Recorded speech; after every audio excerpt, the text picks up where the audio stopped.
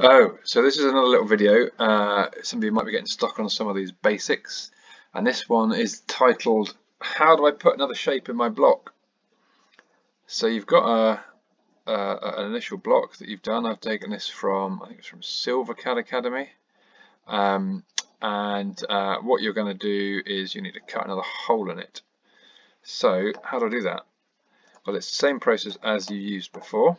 We need to draw a sketch, and then we need to do some sort of extrusion. And if you remember, when you first create a sketch, it always asks you where to put it. So this is saying select a sketch plane. In our instance, we actually want to put it on the side of the object. So we could either put it on the front, on the side, or on the top. So you must remember to select the surface that you're going to put your next bit on. You can see I've got a new sketch plane lined up with that front surface. If I go to the front, and then if I remember rightly, the size of the box that I need is going to be 60, I think, and it's going to be 30. There we go. And you notice I actually selected the corner so that my box is stuck to the corner. I finish the sketch, and then I'm going to do an extrude.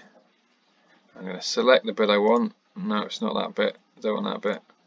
It's actually going to be this bit here. I'm not adding it. I'm going to remove it. I'm going to remove it all the way through. So I can either put 50 here, because I think that's how big the block is, or I can actually go and pick this little drop down arrow and select through all, and that'll just run it through the whole thing. If you're happy with that, press the tick button, and there you've got your finished block. So you remember, when you've got a complete sketch, you need to draw, sorry, a complete block, you need to draw your sketch on the side, and then you're going to extrude, subtract that bit through. Alright, see if that gets you going again.